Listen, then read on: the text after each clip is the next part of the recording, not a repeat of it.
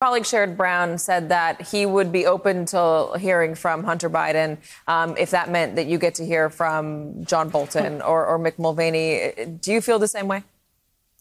I don't know if Chuck Schumer is going to engage in that kind of quid pro quo, but what I think might happen is that when Mitch McConnell puts forth his resolution to move this impeachment trial forward, that Chuck will raise or he'll ask for an amendment to the rules, and the amendment will be that we have Bolton as a witness. That will probably get voted down the way things are going. And then the Republicans could, in turn, make an alternative motion to have Hunter Biden be called forth as a witness. And, of course, the House managers will say that that is not even relevant because Hunter Biden knows nothing about what the president was up to.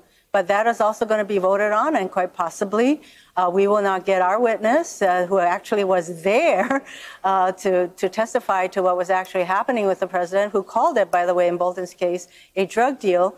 And then they might get their witness, Hunter Biden, who knows nothing about what happened. And I think the American people will see through this, that this is just a sham kind of an effort on the part of the Republicans. You know, let's have real witnesses, relevant witnesses. Let's have relevant documents.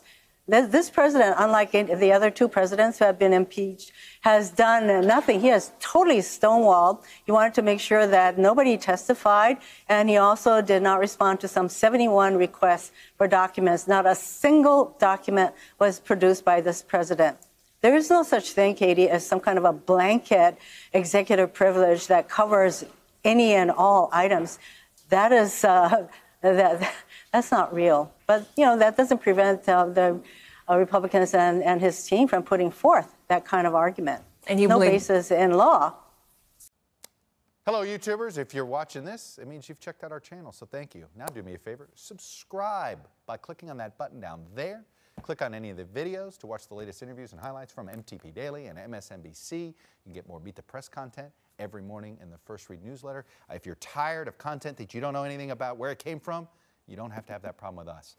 NBC News, MSNBC, MTP, and the Meet the Press mindset right here for you on YouTube. Subscribe now.